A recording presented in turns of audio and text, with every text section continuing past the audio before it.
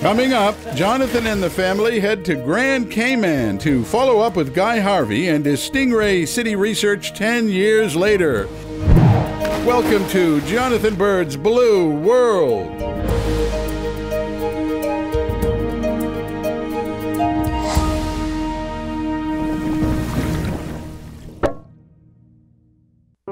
The waters surrounding Grand Cayman are a scuba diver's paradise. There are beautiful, healthy reefs, mysterious, beckoning wrecks, and a wide diversity of marine life.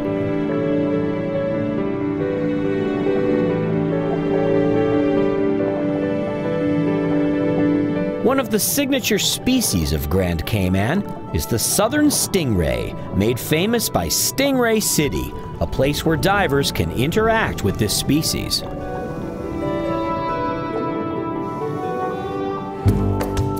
The Cayman Islands are located just south of Cuba, in the heart of the Caribbean Sea.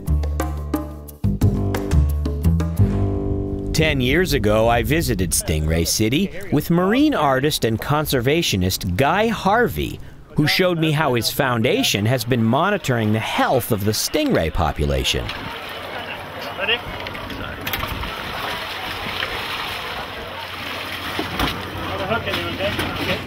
Guy Harvey is one of the world's most well-known marine artists, and he happens to live on Grand Cayman, where he operates an art studio and gallery.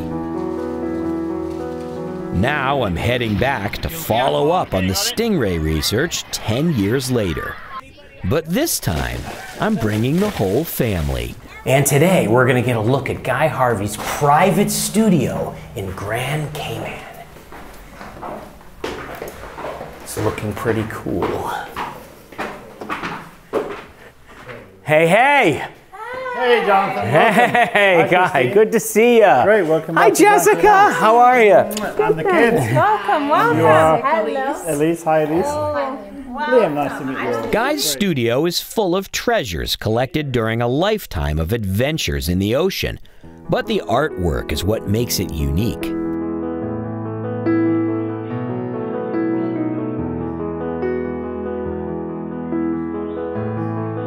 Guy is right in the middle of a new painting as we arrive, so we get to watch the master at work.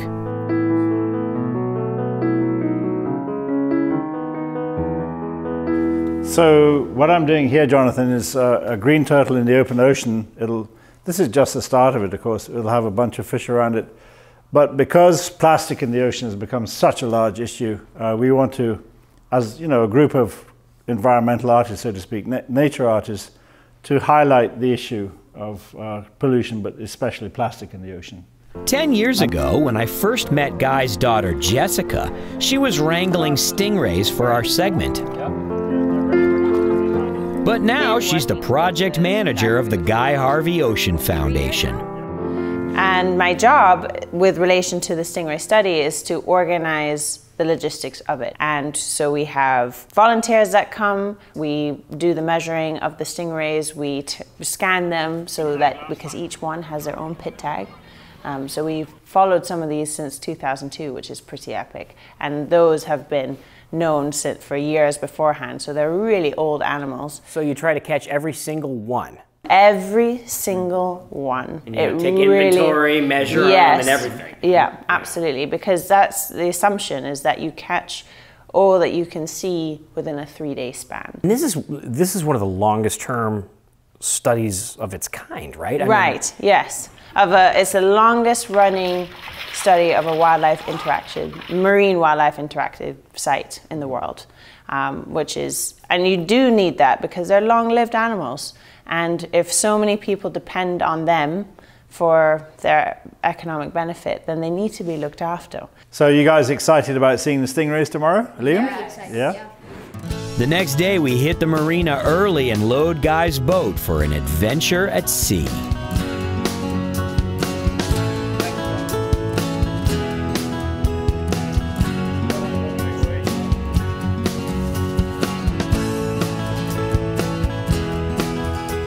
It's hard to miss Guy's custom-painted boat.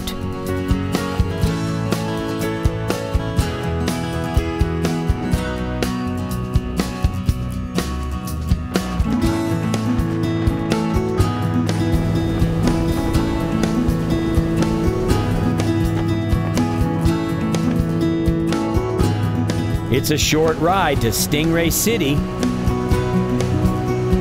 Then Guy puts me to work.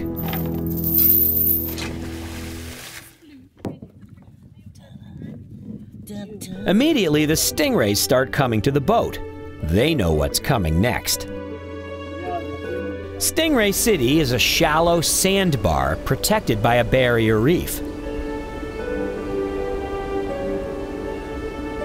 All those black spots in the water are stingrays.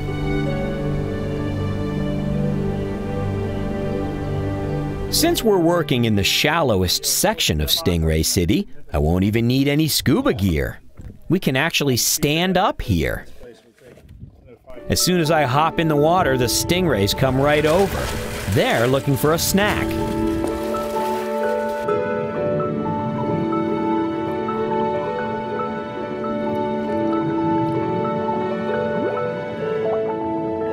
Guy is a world-class fisherman, so when he feeds the stingrays, they only get top-quality fish. They are so soft and squishy. They're completely the opposite of anything that feels dangerous. Confident that the stingrays are harmless, Christine and the kids join me in the water. We do have to be careful where we put our feet, but only because we don't want to step on a stingray. As Guy throws some food in the water, the first pieces are eaten by fish, because they're the fastest on the scene.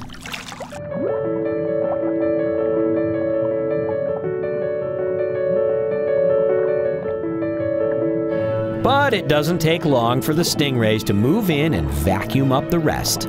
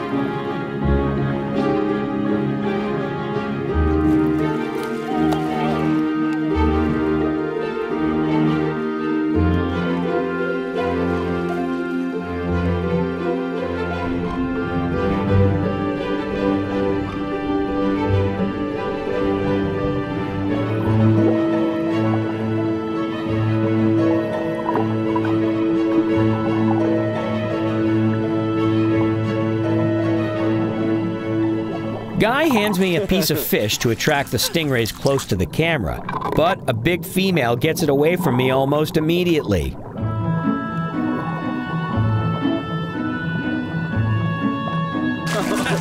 you just let it go?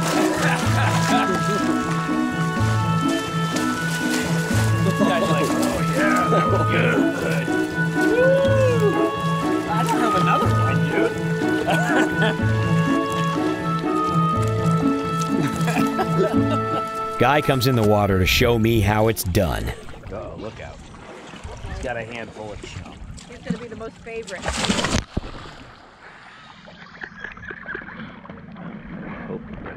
He entices a big female over, then teases her into swimming around him.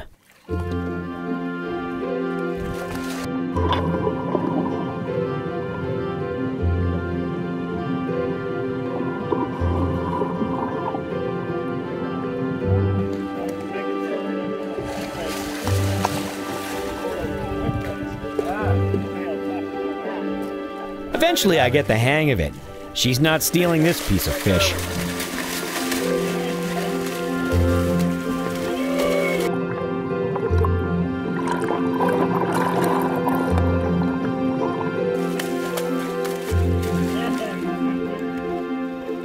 Meanwhile, Guy demonstrates how they catch the stingrays for research.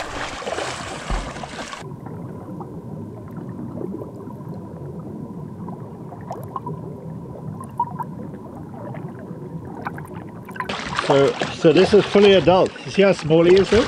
Yeah. Yeah, kind of cool. Feel how slippery this one is too. Some of them are very slimy. Ooh. See? So when we're holding them, they can get away from you really quickly. The tag is right in the base of the tail on the left side, where it meets the disc, and we use a scanner to scan them in a pond in the boat, and then we measure their disc width across, so that we got data for some of these animals for 17 years. So we track their growth. Yeah, same animals come back time and time again. Females may stay up to 10 years, males may stay up to 3 or 4 years, and they move on. But this is an open system. You don't see any fences here, right? No, they can come and go, yeah. And at night time, these guys, the males may go 2 or 3 miles in a night. We track them, and then they come back here. Whereas the females they make a bed near the sandbar and sleep the night, because they don't need to go and forage at night because they get fed in the day. Exactly. So we kind of changed their behavior from that perspective, but it's not altogether bad, and the population is stable. We have about 100 animals here on any given day. Wow. Yeah. So they're called claspers, and sharks have these too, exactly the same. So think of this as a flattened shark. Kind of cool. Yeah. Yeah. Alrighty. A let him go. soft and cute and cuddly flattened shark. Next, Guy catches a small female.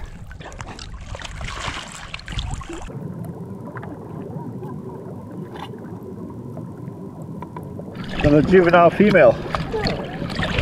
They outnumber the male 7 to 1 here. But she's not near mature. They're about 80 centimeters when they're mature. Very cool little. About how old do you think that one is? She'd be, I'd say 3 or 4 years old. Oh, wow. So they come out as fully formed miniatures of their parents. About 8 inches across.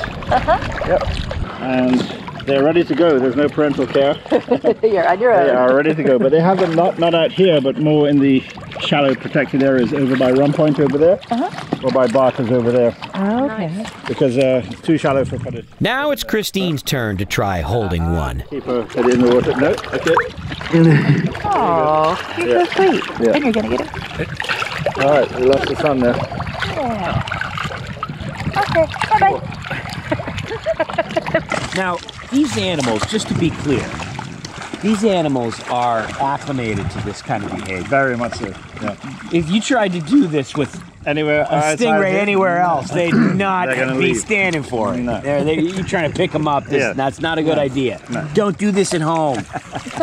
The kids point out a stingray with a split lip, a scar that forms an obvious permanent ID mark. Looking through my footage, I realized that I filmed this same animal back in 2009, 10 years earlier. Nobody really knows how long these animals live, but the long-term study here at Stingray City will probably provide some answers. We bid farewell to our flattened shark wannabe friends, hop on the boat, and head back to the dock.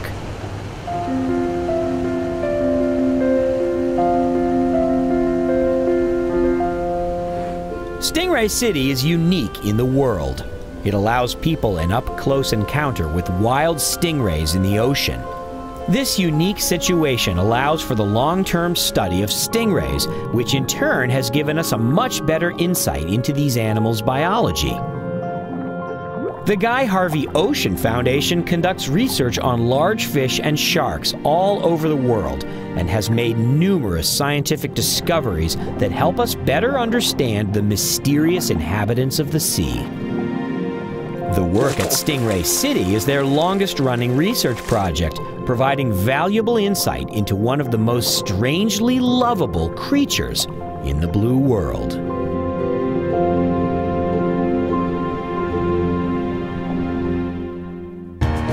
Hey everyone! Thanks for watching our latest episode all the way to the end. Hit that subscribe button now so you won't miss our next episode. And check out our new second channel, Blue World Plus, for some awesome behind-the-scenes, vlogs, and extras.